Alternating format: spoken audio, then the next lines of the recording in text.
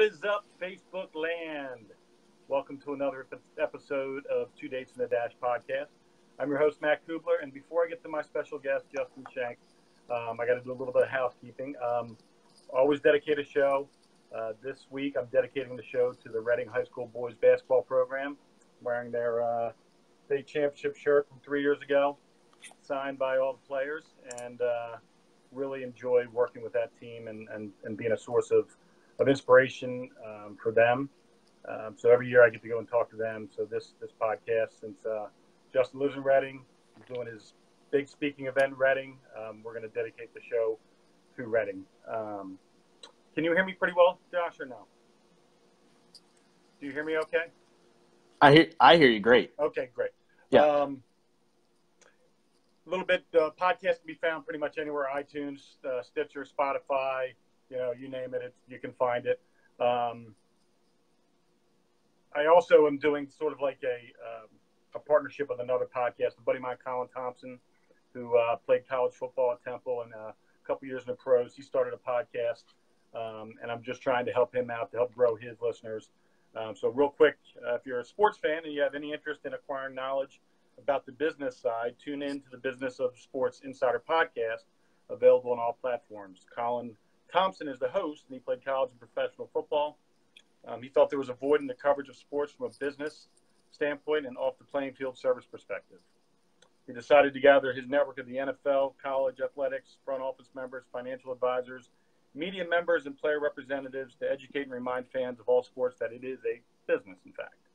So follow Business of Sports Insider on Twitter at the Business OFFSI, so OFFSI. That's his Twitter handle. So a little bit about my man, Justin. He is a man on a mission. He is a podcast extraordinaire. In 2018, he was rated top 8 podcasters to watch. He's been airing his podcast, Growth Now Movement, all across the world in 100 countries every single week. And basically, he just helps people find ways to be inspired and be uplifted to overcome adversities. And he shares great stories of people that are trying to do that. So without further ado, my man, Justin Schenck. How are you, brother? Dude, I am so well. Like I said before this whole thing got weird and erased and different technology, I'm honored to be here. Thank you so much for having me on and repping Reading, which is an exciting thing. And, Lonnie Walker's finally getting some minutes, so that's pretty cool. But yeah, man, I'm excited for the conversation and excited to go wherever you want to go. So, obviously the low-hanging fruit is your podcast. I think we can start there because I think it's important for people to know what it is you're about, what your show's about, why you have this platform. So let's take a little quick tour through the podcast of Growth Now Movement. Then we're going to go and we're going to find out who Justin Schenck is and how he got to where he is today. Sure, man. So like you said in the introduction, I host the podcast, the Growth Now Movement. I started it almost 3 years ago at this point, which is crazy. And at the end of 2017, Inc. magazine listed me as a top 8 podcast to follow. And, things kind of started to get a little crazy from there. I've built a business out of it. I'm now a podcast coach and I run a production company. And that's really what I do full time now. And I speak all over the country on podcasting and why brands should use it, but it was a long journey. Like that didn't happen overnight. That didn't happen, within the first year or even 2 years, really. Over the last year, everything really started to blow up, and now my podcast ranks in the top 15% in the world. And when you think about it, like it's kind of crazy. I'm just some dude from Reading, but I think what happened was my intention really fell in line with everything that I was trying to do, and that is just the understanding of it doesn't matter where you come from. What matters are the decisions you make today, moving forward. And when that message started to resonate with the audience, everything started to grow organically. And then again, obviously the Inc. thing and a number of other places that I've been mentioned, it really helps. But at first it was the intention and finding the message and understanding what is the reason behind me doing this? Like, why am I even doing this? And for me, it was just impacting the world to understand that we all have the same opportunity, but we have to make the right choices today to move forward into tomorrow. I mean, first of all, when I started this journey for me of deciding how to grow my brand and do all that stuff, I did a lot of podcasts in 2018 as a guest, and I really I had no idea what a podcast was, to be honest with you. I never listened to one. I'm not necessarily a guy that listens to self-help stuff, and So I never really knew that there was even an industry out there as large as what podcasting is. I was a WIP guy. I listened to sports radio. So yeah. When I finally got into that world, and I got on some really good podcasts, with Chris Lockhead and John Broman and Tony Grebmeyer, and I really saw the value of growing any brand, not just a speaking brand, through the platform of podcasting. And not knowing what a download was, not knowing what a subscription was, not knowing what any of that was, I decided to venture into that. And I found it exponentially beneficial to my brand, to growing my message, to sharing other people's stories. So when I started my podcast, this was, I'm kind of finding my way through it on purpose on my own. That's the way I like to do things, like to discover. But having you on and having your knowledge and expertise on my show is going to obviously help me way more than it's going to help you. But I do appreciate your time and coming on. So with that being said, let's go into the history of my man. Why are you you? Where did you come from? I know you're a South Jersey boy. You live in Reading now. Yeah. Let's look at the early years of Justin, because I don't know how many podcasts or interviews you've done, but I want to share with everybody why you are you, and where you come from, and your values, and what sculpted you and molded you into the person you are today. Sure, man. I like to say that if there was a senior superlative for least likely to succeed, that would be me. If I rewound to my junior year of high school, I had a 1.7 GPA. At the time, my mom was in the middle of a 20-year opioid addiction, and my dad was in jail for like the most formative years of my life. And so all signs pointed to things aren't going to work out for you, kid. But I think for me, what I ended up doing at the age of 19, I got a job in direct sales, and I did really well with the company. I actually met John Vroman when I was 19 for the first time because of the, working in the same company. But it gave me a taste of self-development. It gave me a taste of you can create a better life. You don't have to rely on the people around you to do that for you. And so it took me a long time to figure out what that even meant. A lot of trial and error, just like you said you're trying to do with this podcast and what I've done with my podcast. It was a lot of trial and error in life. First, it was like, cool, I can climb the corporate ladder and I can be a businessman. And I did that, and I did well. But at the same time, I didn't feel fulfilled. And I was reminded when I was 20 years old, I was a manager with that direct sales company. And I was reminded of a moment where a kid came up to me and he said, Justin, I say kid, but he was probably older than me at the time. But he came up to me and he's like, Justin, if I worked at McDonald's this summer, I would have made more money. But because of the things you taught me, I'm able to live a better life and really kind of reach my goals. And that one sentence really resonated with me. And I go, that's it. That's what I need to do. That's what's going to fulfill me in life. And it wasn't necessarily, I didn't need to make money doing it. It didn't have to be the business. And that's why I started the podcast, because I was like, well, let me see if I can, touch one or two lives. That was the goal. Like touch one or two lives, make some cool connections and see where it goes. And it was supposed to be originally an entrepreneur podcast. Like how can we help young entrepreneurs figure out business? But 5 months before the podcast launched, my mom lost her 20-year battle to opioids. And, when I got that call that nobody wants to hear, which is, the doctor says you need to come, and I had to drive 7.5 hours because I was on vacation at the time. And it was the longest 7.5 hours of my life. And to walk into a scenario that I didn't know what it was going to look like or what that was, I walked in the room and she was laying there and, she was intubated and plugged into all the machines.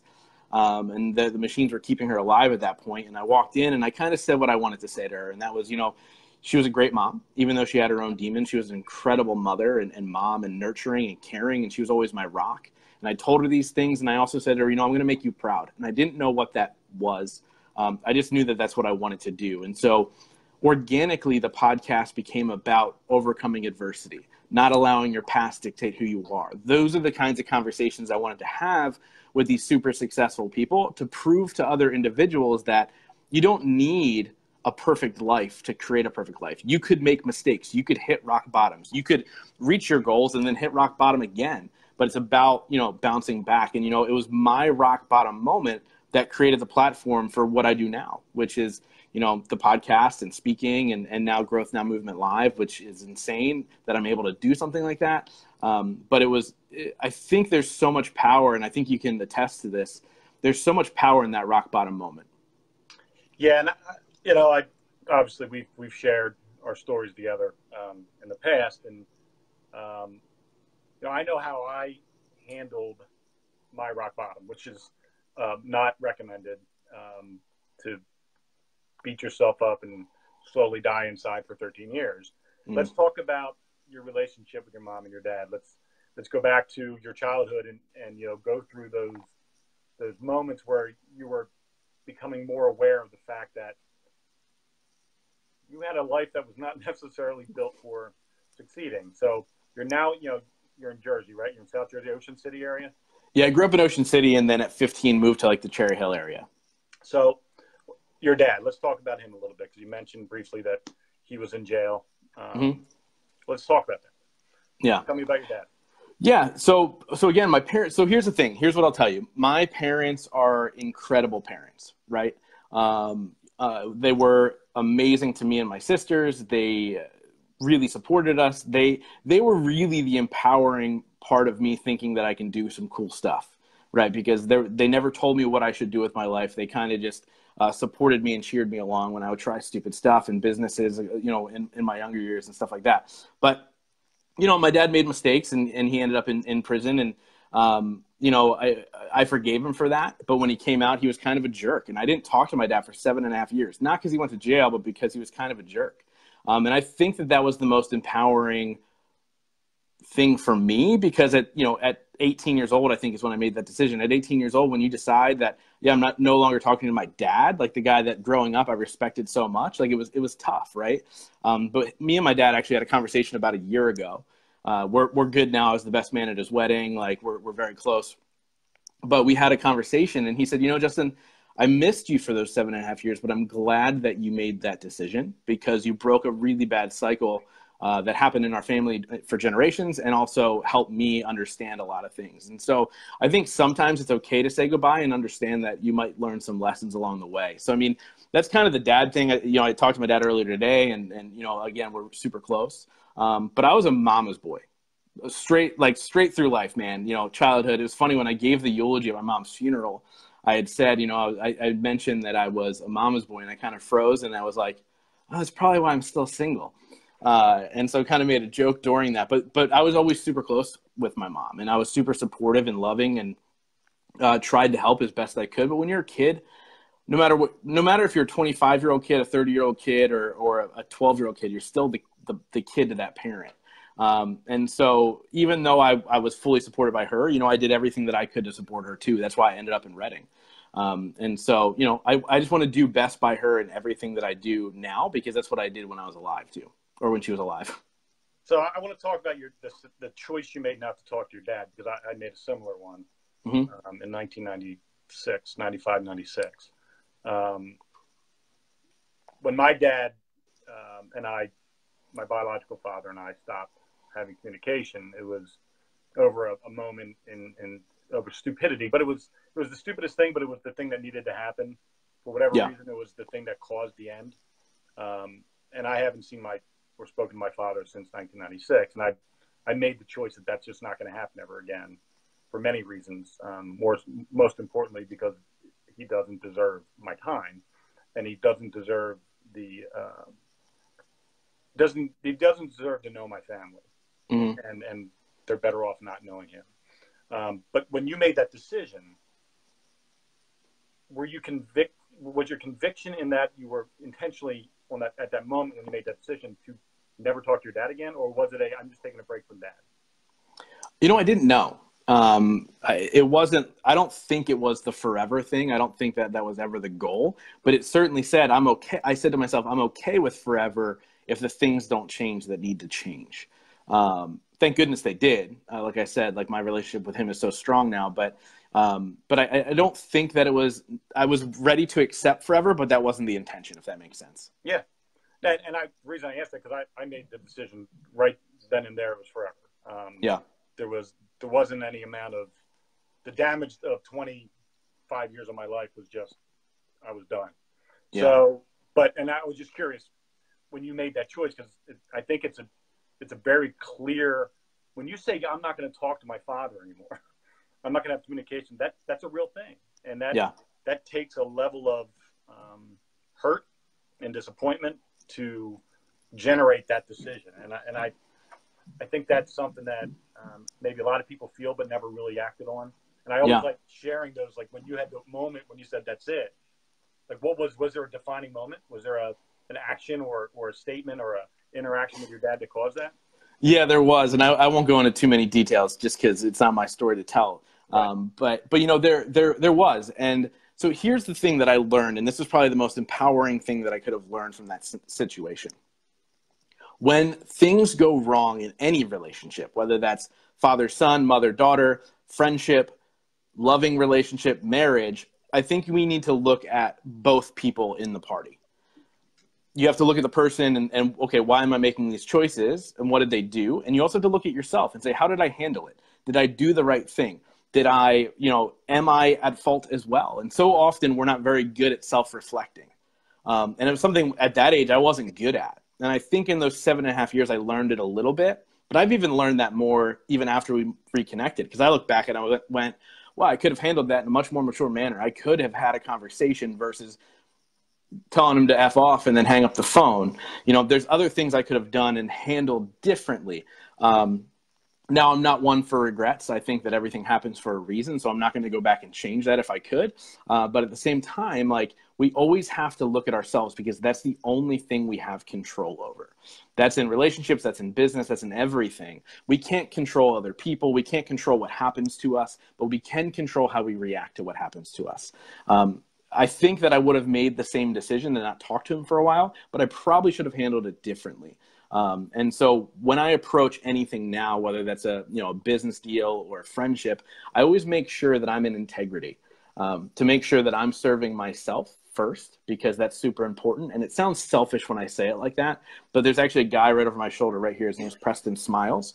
And he says that I first must fill up my cup, and whatever overflows is for everybody else. Because if his cup is empty, if my cup's empty, if your cup's empty, you're not giving enough to anybody else. You're nothing but a grumpy old man, right? And that's what I was a grumpy old man at the age of 17, 18, 19. That's just the reality. And I think when you start to self-reflect and you accept your faults, that's when the growth begins, if that makes sense. Absolutely. No, I think, I applaud you for being able to reconnect with your father and reconcile and have a relationship with him. I'll be honest with you, I wish I had that opportunity. It just never presented itself. And I know my dad, unfortunately, and I just know that will never happen. And it's sad.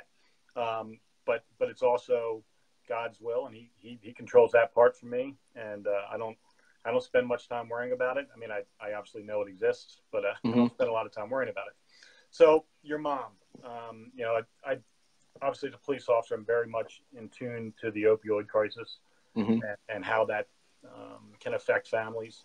How did you mentioned your sister? How did the opioid component to your mom's situation directly impact you in your relationship with her, in your relationship with other people? How did that happen? Yo, this is like a therapy session at this point. So it's funny. I mean, it's a lot that I've addressed over time, right? How did it affect my relationship with my mom? I think that it made me actually, in a sense, a more caring person, more understanding, a more forgiving person. And that's actually usually the opposite of how people react to these things. Yeah. But I was also super empathetic to what my mom went through, at least mentally. She blamed herself for a lot of stuff. She didn't like herself. When you don't like yourself, there's a lot of other issues that we need to work through, in order to fix that. And so that's where her opioid addiction started, was self-hate. And that's why I actually talk about self-love now, because I think we're all on some sort of journey to fully accept who we are. How did it affect it affected other relationships more than it affected my mom's relationship. It certainly in my life and things that I've addressed, I mean, it's created trust issues for me at a younger age, which obviously weren't good for girlfriends of mine. But at the same time, I think that, again, it's the journey. You have to learn. You have to learn that people aren't perfect, and you have to be accepting of that, and just kind of leave it at that. So my relationship with her, it didn't affect that much. I mean, it made me grow up faster, but at the same time, it affected my other relationships, which my therapist knows plenty about, in negative ways. So when, I go in a lot of homes where, more often than not, it's the child that has, the teenage kid or the young adult that's got the opioid issue, and the parents are having to deal with that. But I have been in some, there's, unfortunately, some that are still raising small children and whacked out on pills or whacked out on heroin. And I'm seeing that lack of care, that lack of attention, the lack of responsibility that comes from feeding the addiction over feeding the love that your children need.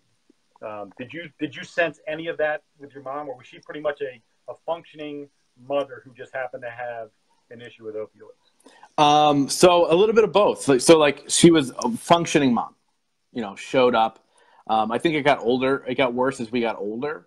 So I wasn't always there. But she'd go through highs and lows, right? I think it was more of like, okay, I corrected it. Now I'm going to relapse more than anything else. Mm-hmm. So I think sometimes too, when you're living in it, you're not always aware all the time, if that makes sense. Like, yeah. I think that when it's just part of your day to day, you're not always hypersensitive to certain things.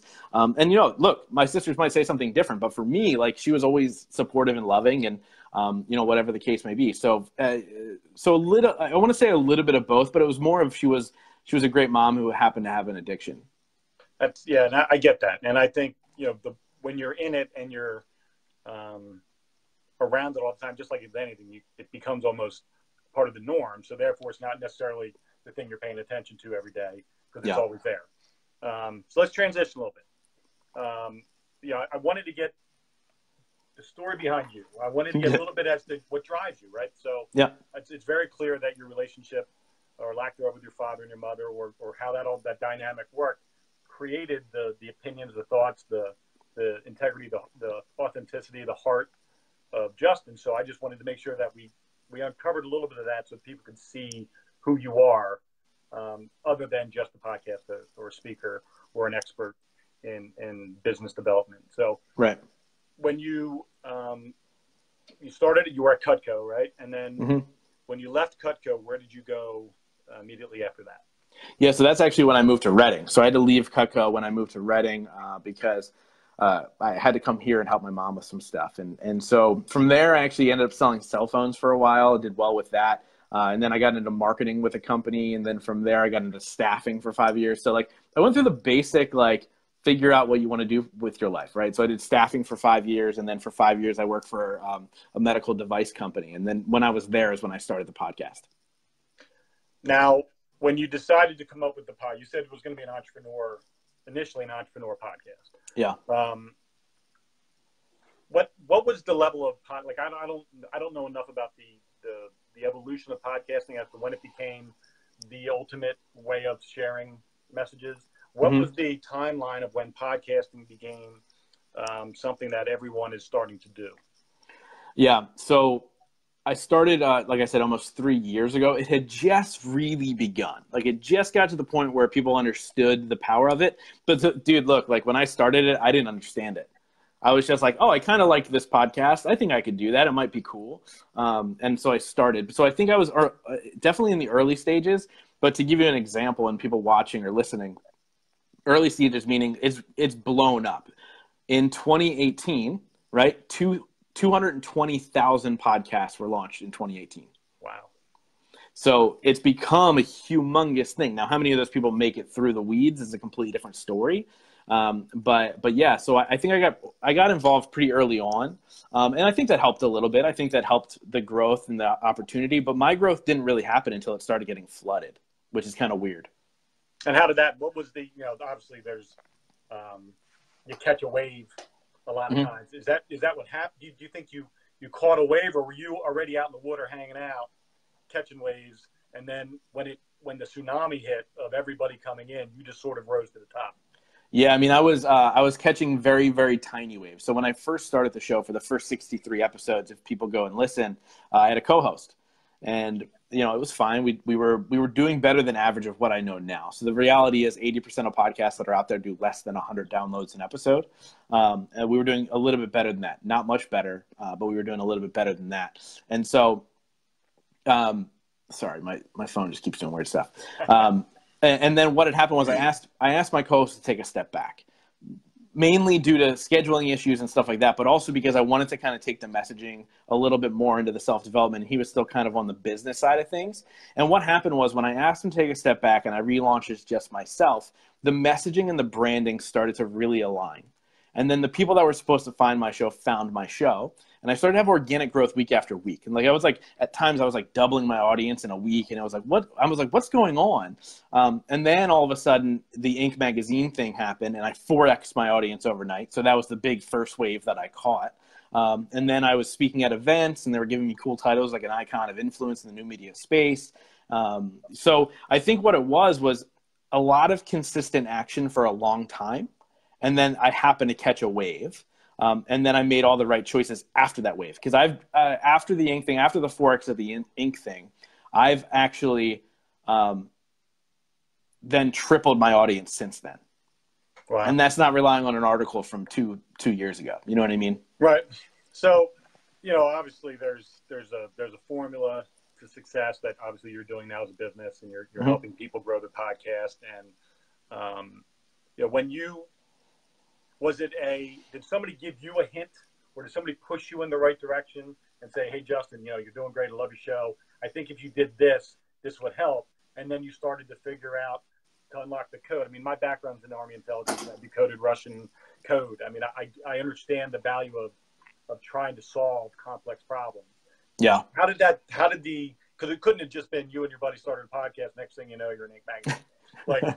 So Yeah. there had to be some level of directional movement that somebody from the outside probably gave you. Was that true to say? Yeah, I mean, definitely. So what had happened was I decided to start surrounding myself with people that are in the podcast game. There's that saying, you're the sum of the 5 people you spend the most time with. Mm-hmm. So I started spending more time with people that were doing well and utilizing podcasts for other reasons. And I started to pick their brain, and I started to try some of the things they were telling me to do, and some would work and some wouldn't. And then I started to try my own things, and it became a trial and error type of process. And then I found out what worked, and I just did more of that. But yeah, for sure. Like for me, it's all about who you're surrounding yourself with. Like when I speak on a stage about one of the talks I give are the 5 ways to grow your show. And the 5th way is your network is your net worth. So you have to surround yourself with the right people. It's why I run a podcast mastermind where there's podcasters that are together helping each other. It's not just me coaching. It's a team of people. It's about the people working together to try different things, to get on each other's shows. And, I think from that standpoint with anything, I mean, now for me, it's business. Like I surround myself with some of the greatest business minds in the world. And that's either through my podcast, or I become friends with a lot of them. And I'm able to shoot them a text and go, hey, I'm thinking this, what are your thoughts? And I get real honest responses.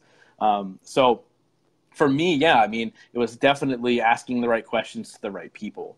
Or just asking questions. Sometimes they were the wrong questions because I thought one thing and I was completely wrong. But for sure, man, I think like anything, you know what I mean? Like you're deciphering Russian code. You're going to be with other people that are doing it with you because you can help each other. Yep, that makes sense. And I'm like you. I have trust issues. Yeah. Inherently in my life, I've always had them, and some are defensive mechanisms that keep me safe, and some are through just constantly being bombarded with other people's shit for 26 years as a cop. It just sort of forces you to be a little bit more cautious with life. So I don't always ask for help, and I do have my network of trusted advisors who help me with a lot of things, and they are very important in my life. But I know with your podcast, so I've obviously listened to your podcast quite a bit, and I understand the level of influence you have with your podcast. What is your end game? What is your desire to, at some point in time, you're going to hit a pinnacle, and then you're going to say, okay, I need to have another challenge. Do you have the Growth Now movement, Mount Rushmore, or the Everest? Like, what is your goal when you had your vision? Yeah. So, originally, if you look at my name, the Growth Now movement, originally it's Growth Now, right? And so it was a journey for me first. I had to go through a lot. I had to fix those trust issues. I had to figure out what it is. What was my message? How did I stay true to that? Was I being authentic? Was I being real? And that was the growth part of it. And that's the growth part that I'm still living today, right? How do I become better? How do I live a better life? Oh, I just made a mistake. How do I make that right? So that's the first part, Growth Now. The second part's the movement part. And I believe a movement happens when you can get in the room physically with people. And that's where Growth Now Movement Live came from. And I was like, well, how do I deliver to people the same benefits that I have every single week by talking to these incredible people? And I was like, well, let's create an event. Let's put something together where I bring in some of the top guests that I've had on my show to deliver to these people. And not only deliver, but be a part of the event. Not just speak and leave. Like really be a part of something and do a deep dive with the people that are there and help them with their business, and then truly build that movement, right? So like my ultimate goal, my Mount Rushmore, anybody who's watching that's in Reading, Pennsylvania, there's an arena here called Santander Arena, and my ultimate goal at this point is to fill that. To have a 3 or 4 day event that fills that thing, and there's people from all over the world. And this year one so far, I still have a lot more tickets to sell, but people are already coming from 9 states and Canada to attend. And so if I can see that grow, I would love to say one day there's people coming from 9 countries or 10 countries that believe in the idea that we can continuously grow every single day to ensure happiness in our life. Because the end of the day, that's all we're chasing. Every single conversation that I've had with these celebrities and billionaires and massive influencers, they were all just chasing happy. They thought it was a thing at first, but it was all about how do I create the perfect happy life. And then we find that it's in the journey. It's not in the end goal. That's cool because it ties into. I had a speaking event this past weekend in Atlantic City, and I don't always remember what I say. Like it just sort of happens for an hour, and the next thing you know, I'm like, "What the hell just happened?" So thank God it was videotaped. Yeah. So I was able to go back and listen to what I said, and some of it was really good. You're like, wow, I said that. I've been there, man. I know what you're talking about. So one of the things we talked about was because it was an advertising. That's a huge hand. I know. I was trying to read the comment that popped up. In the face, dude. You're poking me in the face. One of the things we talked about was why do we live our lives? Why are they living their lives? It was a room full of like late 20s, early 30s advertising, marketing guys, all hungry, sales oriented. And I just wanted to know, I told my brother's story, and I wanted to know why they live their life. What is your goal in this life? And what it came out of it was the fact that none of it really is about us. It's about building a great enough story, a legacy that when you pass on, people can continue to talk about you and finally reminisce about you and reference you and say, I learned that because of him, or I'm here because of him, or whatever. That's what life is. And if you're not living each day to try to create that, my end game is just to die the most popular, amazing, influential person on the planet. It has nothing to do with anything else for me. And that's really all I strive for every day is how many people can I influence? Because I told a story about my brother. He had never had anybody call our house and ask for him to come out and play. Never had anybody invite him over for a sleepover. He never was invited to a birthday party. Yet when he died, there was 1,000 people in the church. And I remember, as cloudy as that was for me, because I was all effed up, I kept thinking to myself, who the hell are all these people? Yeah. And why are they here for my brother? And it turns out that every summer, my brother was in a camp. He went to a camp of work. He was a friend of the family's, ran this Christian camp, and he did cut grass and did odds and end tasks. But every summer, he connected with the campers, the staff, the parents of the kids, and they came back every year. And those were all the people that came to his funeral. And the relationship I had with my brother was different than anything that he was doing there. Like, I didn't know that person. Right. And I just think that's so impactful that my brother, who never had a single person call him to come out and play or invite him over, had 1,000 people that said, I love you, when he died. And I think that's, for me, when we're doing what we're doing, we're helping people, we're influencing people, we're sharing stories. I think that is, for me, what podcasting is about. That's what speaking is about. That's what mentoring kids is about. Yeah. What about you? What are your thoughts? Yeah, man. So it's funny, like you talk about end game, right? My end game is the same as your end game, which is the same end game of the 11 people that are watching now and the 20, 30, 40, 50 people that have come in and out. We all have the same end game, and that's to die. That's it. The end of all of this is we're going to die. And then whatever you believe after that, whether that's to heaven, reincarnation, whatever you want to believe of where you go out or nowhere, whatever you want to believe, that's what happens after that, right? So our end game is all the same. And so for me, it's not even about, sure, I want to make an impact. That's why I have a podcast. That's why I'm doing what I'm doing. But it's not thinking about that funeral. It's thinking about every single day that I live right now, am I truly happy? And, like truly, like I can tell you this, I wake up every single morning really happy. Does that mean joyful? No. That's the biggest lie we've all been told, right? Because when we think that happiness is joy, happiness is that jumping up and down and whatever, that's not true. Like happiness is contentment. Happiness is understanding that we are exactly where we are supposed to be. Happiness is driving towards some sort of purpose every single day. Dude, I'm happy when I'm sad. I'm happy when I'm stressed. I'm happy when I'm angry. It's just a different feeling than what we're told when we were younger. And so my ultimate goal, there is no end game, man. Like I said, I'm going to be dead. So my ultimate goal is to just live happy, and hopefully along the way I can bring some people along for the ride. That's cool. Yeah, and I think that definition of happy for me is I'm appreciative of life. Like someone asks me all the time, I cry every time I talk about my brother. And they ask me why. It's been 30 years. Why does it still hurt that much? And I said, because if it didn't, then he's not with me anymore. Like his memory isn't living inside of me anymore. If I can relive those moments so intensely that it brings that emotion back, then I'm happy as hell. Yeah. I'm sad that day. Like I appreciate the fact that I can still feel my brother's presence. And I appreciate that I can still feel all those things that I want to feel every day.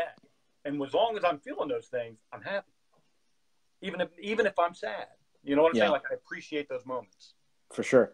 So go ahead. Sorry about that. Go ahead. Let's talk about your event. I'm really excited that you're having this event local.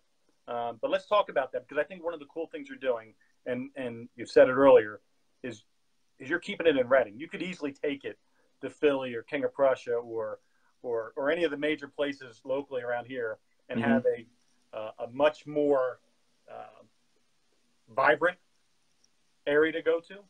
But you're choosing to keep Reading alive and make Reading a place that everybody goes to. Tell me about that. Yeah, man, I think it goes, people ask me all that all the time. Like, why aren't you holding it in Philly or New York or Miami or wherever, 10X conference is this week in Miami. Shout out to Grant Cardone. There's your plug. But I want to hold it in Reading because I look at the city of Reading. The reason I've stayed here for 15 years with no family here, my family's still in South Jersey. The reason I've stayed here for 15 years is because when I look at Reading, I kind of feel like it's me in city form. Here's what I mean by that. Everybody said to me, there's no chance, kid. You've got no chance. And that's what people say about Reading. People go, you can't hold events in Reading. Reading can't get better. It's never going to become a thriving metropolis. And I went, watch it. Watch me be a part of that. And so, is it a lot harder to sell tickets? Yup. Is it harder to explain to people, there's no airport here. You're going to have to fly into Harrisburg or Philly and then rent a car. Yep. But guess what? People are doing it from 9 states in Canada right now. And I hope to, next time I chat to somebody, I hope I say 10 states and three countries, right? But the thing is, like, I think so often we look at something and we go, nobody else has done it, or everybody says I can't do it, and you don't even try. Well, I'm going to try, and I guarantee you I'm going to succeed. And every single year I plan on doubling the attendance of this event, and I plan on it being a big part of the city. And, being able to look back and say, look, like I was a part of that city's growth. I was a part of the reason that entrepreneurs started to move to Reading and build their businesses here. That happened. Like, I'm still here for a reason, right? I'm still in Reading. People ask me all the time, why aren't you in San Diego with all the other podcasters? Well, number one, it's really expensive. But number two, man, I want to be a part of something because the city of Reading and what people say about it reminds me of how people felt about me when I was a kid. That's cool. I mean, I grew up in Pottstown, which is, basically a small Reading. And, we were rivals in high school, and Danielle Marshall dunk on me in high school, and I have a lot of connections. My dad and mom, my stepdad and mom live in Exeter. My dad had a church on 9th Street, 9th and Greenwich in Reading, for many years before it closed, and so I'm very connected to the city of Reading myself. Obviously, I do the work with the Reading high school basketball team. So I appreciate someone who says, I'm going to take the thing that nobody else believes in, and I'm going to help. I'm going to do something great for it, and then help the community bring money in, bring tourism, bring business, bring entrepreneurs into an area that right now is struggling. Yeah. And when I went to talk to Reading High School, one of the kids on the basketball team was just coming back from getting shot, and that shouldn't happen. Walking down the street and a drive-by, that just shouldn't be happening. And it should be happening in Berks County, Pennsylvania, but it does. And it's something that if we can change the attitude, change the mindset, get people to believe in something a little bit bigger than just the storylines you're reading in the newspaper. I think that's something that can really impact. And I really do commend you for having that kind of long-term vision for the city of Reading, and I'm sure they will appreciate it. Yeah, and look, it's not just me, right? And I don't want to come across as pretentious, like I'm going to be the savior of this city. All I am is a catalyst for the conversation. Because I have a podcast that happens to do well, I have an opportunity to do something really cool. The cool part is guys like Fabio Viviani from America's Top Chef, who runs a company that does $200 million a year, projected to do $500 million this year. Sarah Centrella, who's a best-selling author, is teaching people all over the world how to manifest their perfect life, like an actual X's and O's on how to do it. Albie Manzo from Real Housewives of New Jersey, my good friend Justin Kavanaugh, who is a top 5 speed and performance coach, Terry Weaver, who's just a killer man about creating tribes and really growing and working together as a crew. Like, it's about those people that I'm bringing in as speakers because they believe in that too. Like, dude, they didn't have to say yes. They get paid tens of thousands of dollars to speak on stages all over the world. All over the world. Like, here's the truth. I'm not paying any of them because they want to help. They want to be a part of something. And to give you an example of I'm not paying Fabio Viviani to come speak because I happen to become friends with him over the last year. He was just in Oaks, Pennsylvania for an event. And the reason he showed up is because they bought $600,000 worth of his wine. So I think it's just being about living in a good intention, being open with what you are trying to do. And I think your tribe will grow. And I think the people that are supposed to be in your life will be there, and they'll want to give and they'll want to be a part of what you're doing as long as your intention is good. Yeah, I agree. It's, there's something to say about, I have friends from all walks of life. I have some that spend time in jail. I have some that are multi-millionaires, and I have just my people I grew up with. Yeah. And I have a test that what I expect in return is loyalty. What I expect in return is honesty. And what I expect in return is trust. And when I give you mine, I just expect it in return. And I've been very fortunate in that the people that I surround myself with have done all those things.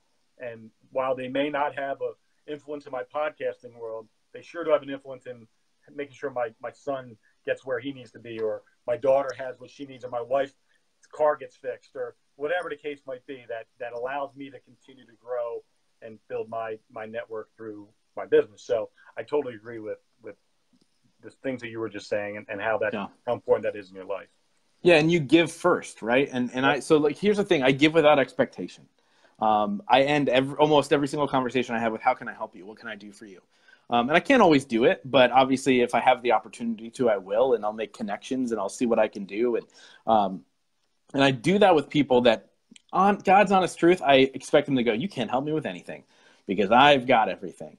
But what I found is you can. You just got to figure out what it is you can give, and give without expectation. And the universe, there's a rule of reciprocity. If you give, you will receive. And you have to truly believe that's going to happen. And when I finally figured that part out, that's when everything started to flow. That's when the business grew. That's when Growth Now Movement Live became a reality. And so, yeah, man, it's just about giving without expectations. And I promise you that good will come of it. That's what you say. I mean, it's actually exactly what's happened to me this year. So when I created I Got You, my company for public speaking, the tagline is living a life of selfless service worthy of remembrance. And John Kane, my man from Cutco and Vector Marketing, he actually, with question and answer, wrote that down on a napkin after we were talking about what I wanted to do. And he wrote that down. He said, "This is who you are." And it's true, you know, that I got you meaning, and then also what I want out of my life and what I want that to mean. And, you know, at the end of the day, when I've been pushing the rock uphill for the last year, working 100 jobs, working 100 hours a week, and if I outwork everybody, it will come. And what I realized is that I was putting expectations on myself with timetables, saying if I don't have this done by this time, I'm a failure. If I don't have this done by this time, I'm a failure. And in December, I made a conscious decision that I wasn't going to do that anymore. I was going to stop putting those timetables on my life, and I was just going to simply be and do and enjoy and embrace the process of growing this and doing all the stuff I was doing anyway, but not doing it with that expectation of if it's not done by June, I'm screwed. Yeah. And it's been so liberating for me, and I've seen so much more growth out of my effort and what that produces. It's been amazing. So yeah, I completely agree with the universe, and I agree with mindset, and I agree with just letting yourself live and be part of and present in what's going on. Yeah, and that's it. Like, we can't live with expectations. The reality is we talk about how we all have the same end goal, and that's death. My end goal could be tomorrow.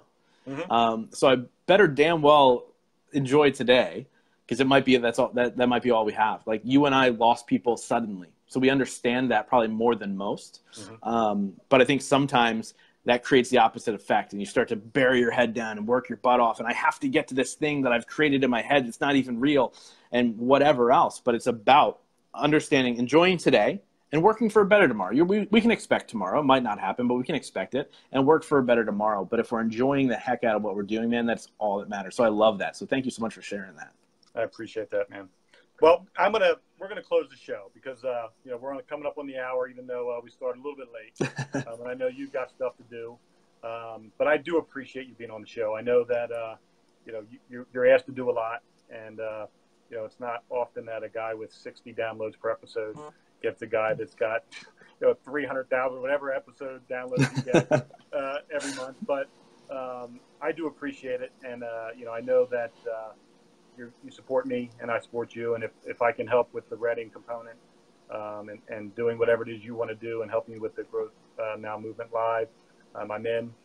Like I said, I was just waiting to hear back on my event, which is not going to be now at the same time as yours, because I can't seem to find a high school venue that will do it with me. But it's going to come soon. But yes, I'll be at your event, and you know, I appreciate you being on. Yeah, man, for sure. For sure. Look, if anybody's watching now or listening they want to go to the event, go to gnmlive.com. Get your tickets. Super affordable. Would love to have you guys there. Like Matt said, he'll be there as well. So connect with him, you know, brainstorm with him, work with him. You know, I think more than anything, I said yes to this show because I believe in your mission. I believe in your message. I believe in what you're building. And I want to be a part of it as best I can. And this is the first way, right? Yep. And so, you know, let's see what else we can do together, man. I just appreciate you. So thank you so much. All right, brother. Well, everybody, thank you. I know this was not the standard way that we do our show, but thank God we improvise, adapt, and overcome. This was another edition of 2 Dates in the Dash podcast. My name is Matt Cubbler. I'm your host. And thank you again to my very special guest, Justin Schenck. And for God's sakes, everybody, let's go out and live lives to the best of our ability. Be happy and be kind to one another. God bless. Take care.